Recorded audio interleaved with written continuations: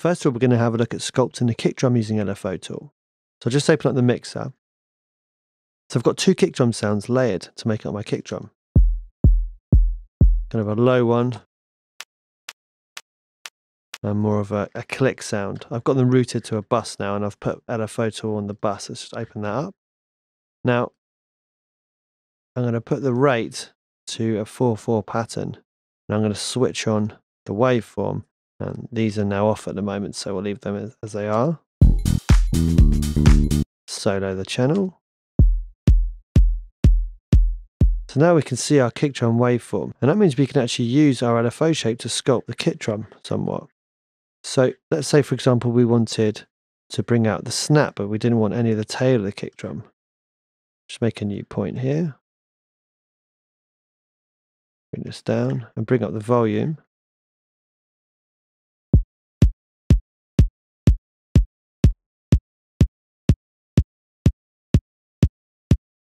We now have just the click of the kick drum.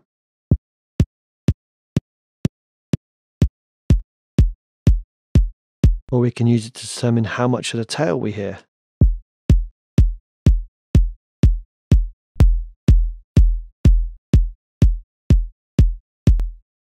So if you have a boomy kick drum which is taking up too much space, you could use the 4/4 rate here and just use the LFO shape to sculpt exactly the length of tail that you want.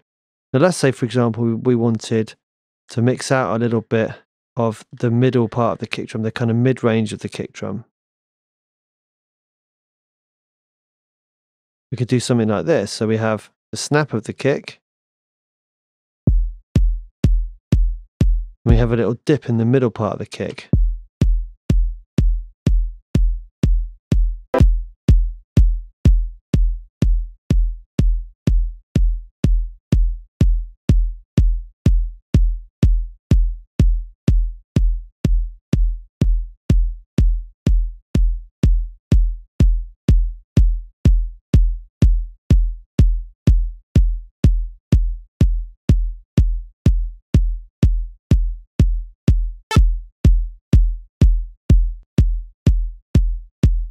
Okay, let's say we wanted a softer attack to the kick drum.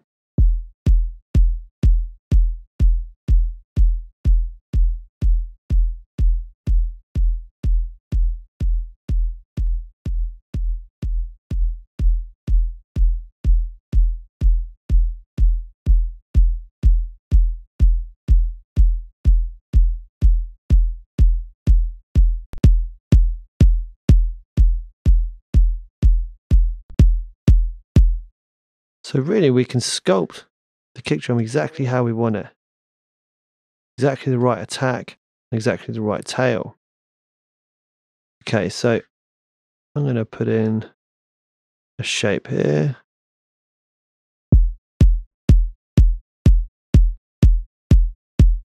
So I'll take away a little bit of the tail of the kick drum, and I'm going to bring in the bass line.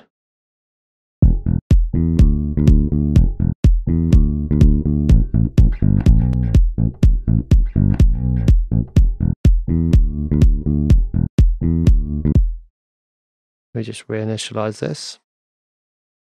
Okay, so if we make these kind of the same size, these two windows, but the easiest way is probably to make them as small as they'll go.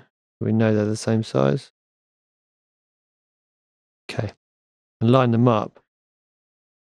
What we can do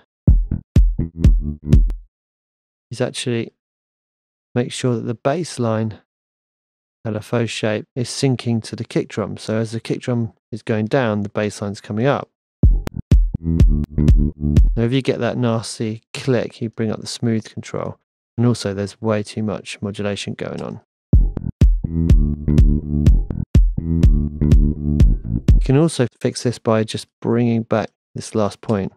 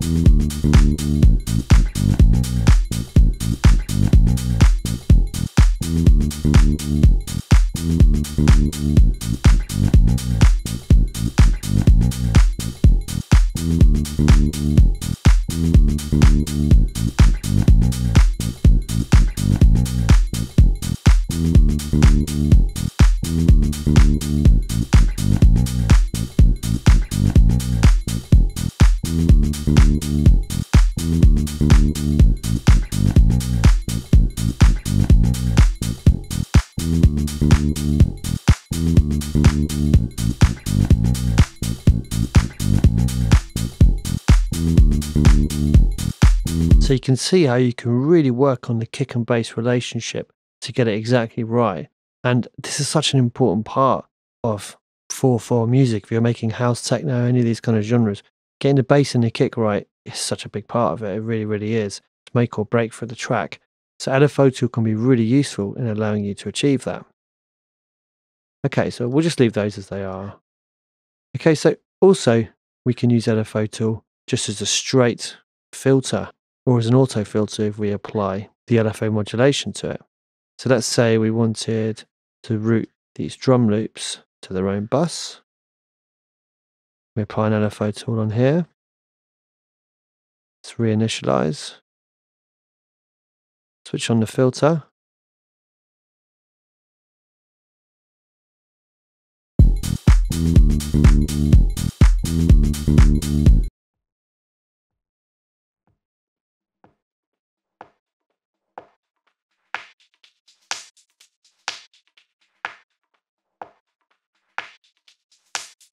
We could use it as an auto panner or even an auto panning filter.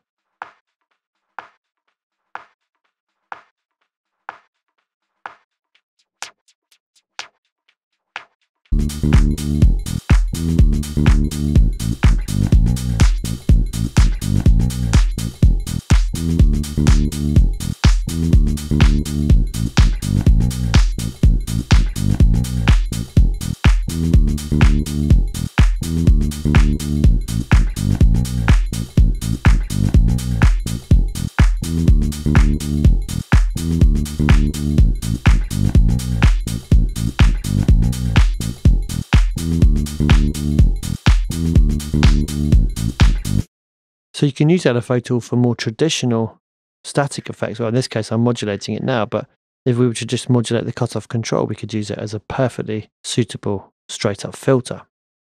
We're going to use LFO tool as a MIDI effect to enable us to sidechain compress a synth sound against a kick drum, which is not a simple 4/4 pattern. We're also going to use LFO tool as a transcate style effect as well to add some increased movement to this sound. Now what I have here is Cthulhu from Xfer Records, which is a chord generator plugin, playing some chords going into Serum, and also a kick, snare and hat pattern coming from Ultrabeat.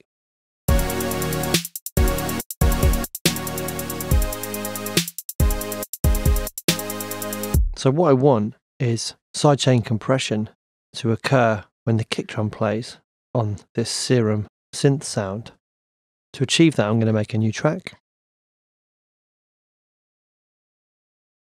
And I'm going to add in LFO tool as a MIDI controlled effect. Make that window a little bit bigger. Okay, so in the sidechain option, I'm going to choose the Serum patch.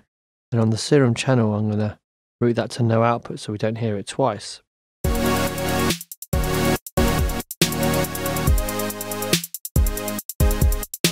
So now we have the LFO shape working on the volume. So what I'm going to do now is copy down the kick drum pattern that I have here. There it is. Now if I switch that on to note retrigger, it's going to re-trigger the LFO every single time the kick drum plays.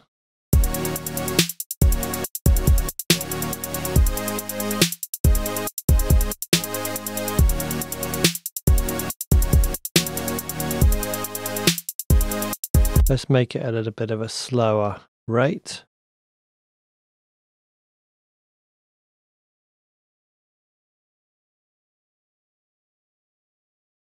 And change the shape.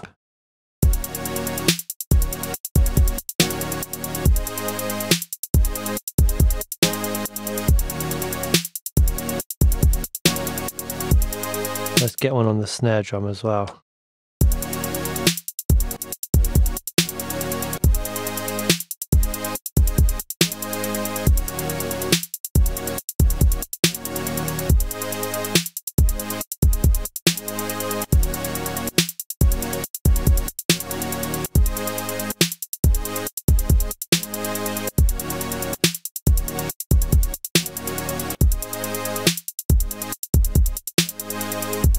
So it's worth experimenting with this shape to get exactly what you want. So maybe we could have maybe a slow beginning and then speeding up a bit later.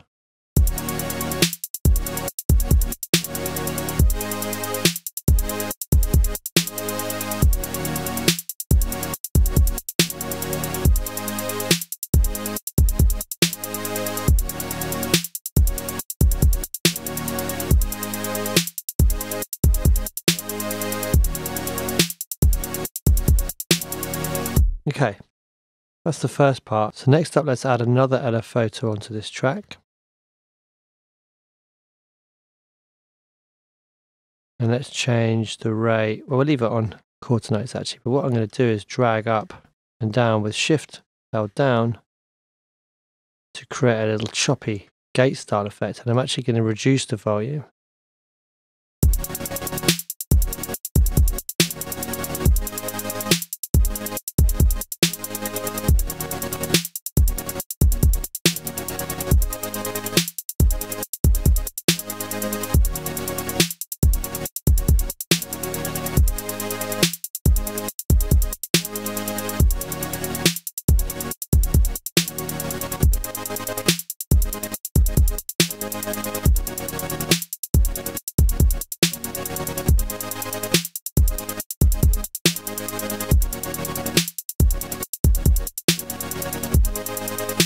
And now we've got a kind of gate effect on the sound.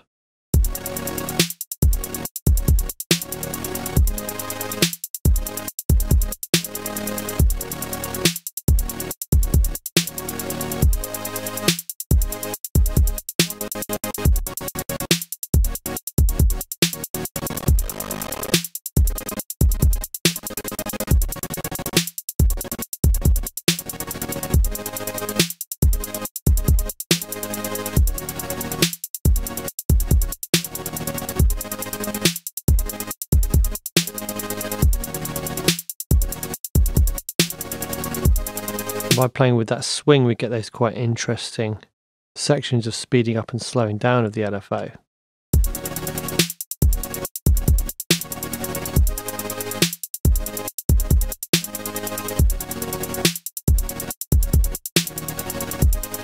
So you can see that by using LFO tool alongside the MIDI notes with note retrigger on, we can actually sidechain a sound to a kick drum which isn't just playing a simple pattern. And obviously using this gate effect has huge amounts of uses. We could, for example, choose not to use the volume but instead apply it to a filter.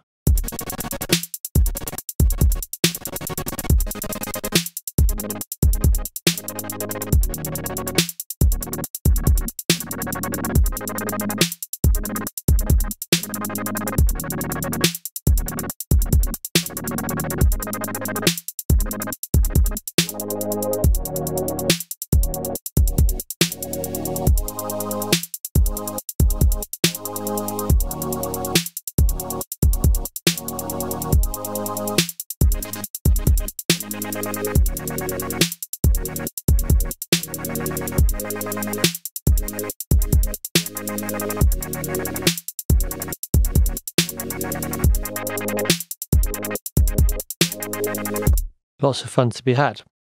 Okay, so hopefully from this video series you can see that LFO tool is very much more than just a 4/4 sidechain compressor emulator. There's all these different things we can do with it and get really, really creative with. But actually as a sidechain compressor, it's also fantastic as well. The ability to be able to put in your own shapes means you can get exactly the kind of contour you need between the kick drum and whatever it is you're sidechaining.